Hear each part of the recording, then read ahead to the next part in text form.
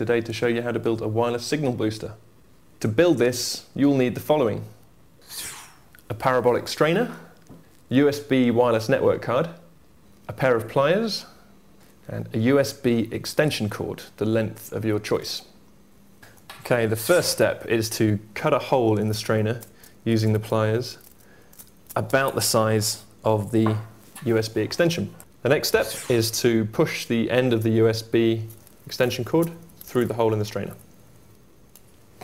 The next step is to plug the USB wireless network card into the USB extension cord, plug the other end into your computer, and then point it in the direction of the wireless network you want to get a better signal to. I'm Chris Noble, and that's how to build a wireless signal booster.